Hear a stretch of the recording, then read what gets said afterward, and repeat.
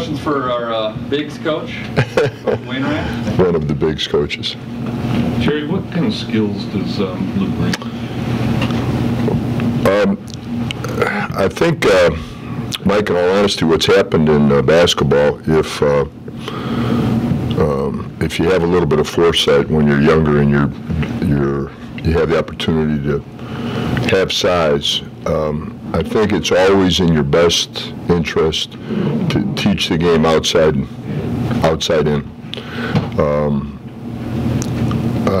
It's my experience, or it has been my experience, that there's probably about 5 people in the world that were born to play in the low post, back to the basket. I think what's happened down there is defense kind of negates size down there. Certainly in college basketball, the double team, the post double team, because the rules aren't the same, as it can really negate size.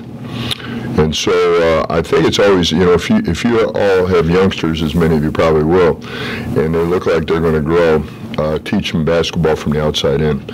Now, I don't know his high school coach personally, but being a former high school coach, I think what's happened is they've really built Luke's skill package probably from 15 and in.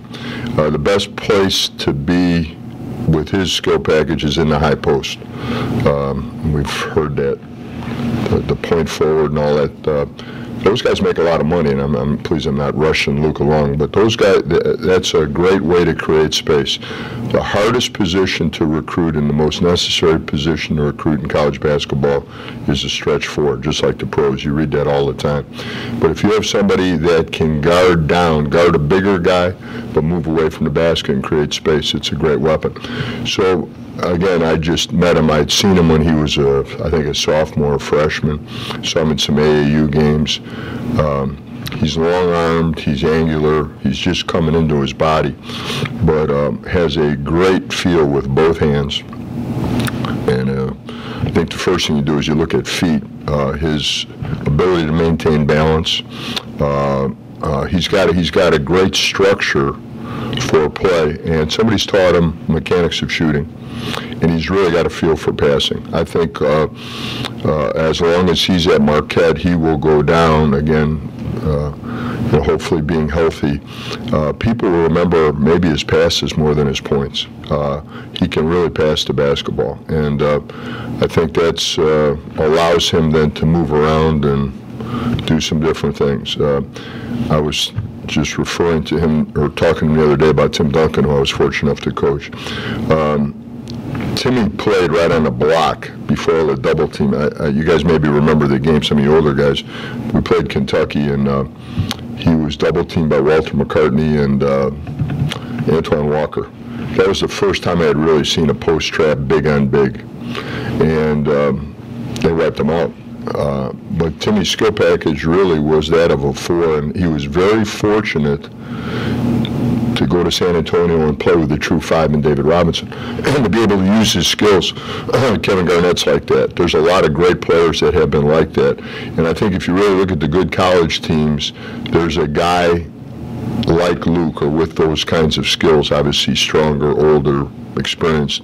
That's what separates the team. So I was excited, certainly, to have in my short tenure here to, I work with 2 Clydesdales, Chris and Devontae. We don't have to double team much. I haven't been sacked in a year and a half. Those guys are NFL tackles. And they bring a different dimension to the game. Those guys are such hard workers, and they're horizontal space eaters and everything else. But Luke had probably a little bit more skill development at an early age than both of those kids, and because of that, I think he can really push his game to a level that a lot of kids couldn't. So you could see him as kind of a classic 4 here then? Well, I think it depends on how you use him. I think the thing that I think it's a great choice for him, because whether you be Jay Crowder or Jimmy Butler or Lazar Haywood, I remember playing against Lazar when I was coaching in the Big East. Size offensively really doesn't matter as much as it does defensively. And, Buzz is the kind of guy that he puts I think the more versatility you have, I think that's really what's made this program, versatile kids. So if you can play more than one position and guard more than one position, your value skyrockets. And I think you're seeing that a lot right now at the point guard position. In the last 10 or 12 years of my coaching life, point guards score more now than when I first started. You almost have to, because of the way the rules are set up in the space. So I think his versatility, but his size will allow him to guard a big guy. But if you have a skill package like he hopefully will have and develop over his career, he'll be able to stay around the basket and away from the basket, and that'll really, really help him in today's game. Jerry, given all that you have shared and your great knowledge of this game for so long, not to rush him, as you say, but how much can he contribute to your program? It seems like he has unique skill sets in that regard. Well, yeah, again, I'm not trying to put pressure on him or Marquette or Buzz. I do believe in Christmas. I don't know if I really believed in Santa Claus, but in my late 60s, right now, to have all of a sudden in January, a late Christmas, and have a youngster like that appear, he's obviously from a great family. I always look at big guys, and do they play the game because they're big, or do they love to play? And again, using Timmy as a reference, Timmy is very competitive in everything, video games to golf to swimming to ping pong.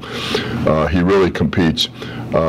I think Luke really loves basketball, and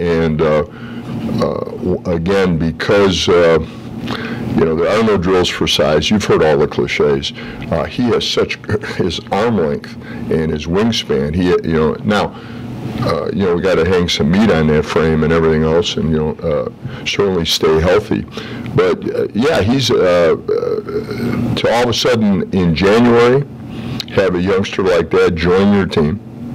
And here's not that this is of any interest to anybody, while he's sitting out and learning, what a great advantage for Devontae and Chris, and for him. First of all, those two guys don't have to, keep banging heads, and now he gets to play against grown men in a situation where he can really learn without a lot of pressure on him. And I thought last year one of the reasons the team played so well is because every day in practice we had two true fives that competed against each other. Devontae and Chris really pushed each other. Very few teams have that. Where now they're going to have to move around a little bit. In our league, there's not a lot of guys like Devontae and Chris.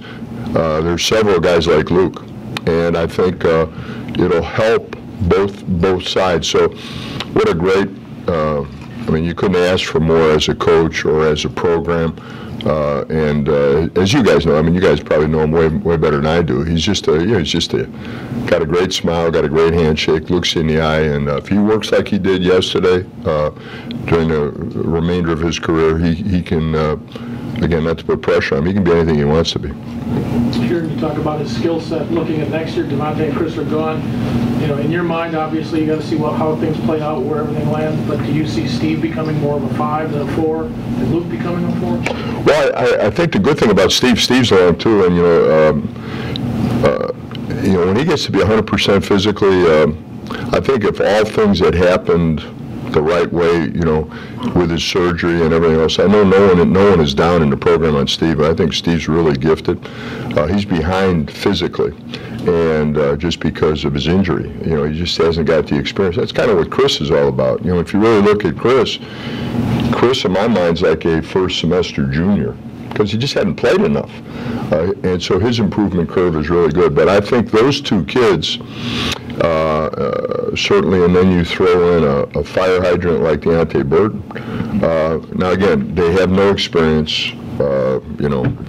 Hopefully they're finding their classes and all the they got a long way to go. But but I think they're really compatible. I think you could do a lot of things with athletes like Steve and Luke and Deontay, and you're going to miss, obviously, the experience. You know, Jamil's a fifth-year kid. Chris is a 20th-year kid. Devontae, you know, is what a great job they've done here with Devontae. You just don't show those guys the door and just say, okay, here's what's next. But he will have a major impact and will have to, because he has to play. And again, I think one of the great things, and again, I know you guys know this, to have him come in at mid-year and to go through the scouting reports and to get an idea of the system and everything else before he has to do. You know, preseason for a lot of kids is tough. It is tough. It's really tough. But he has that advantage now of being a jump start ahead of knowing he's going to be here for our whole Big East season. He's going to know about all the teams in the Big East, and I think that really, and it's a godsend, I think, for us, because kids like that have to play right away. So yeah, I think Steve, those two kids could be interchangeable. Steve's going to gain 15, 18 pounds by next year, and he's going to be a lot better than people think. Good. All right, thank you. Appreciate it, guys.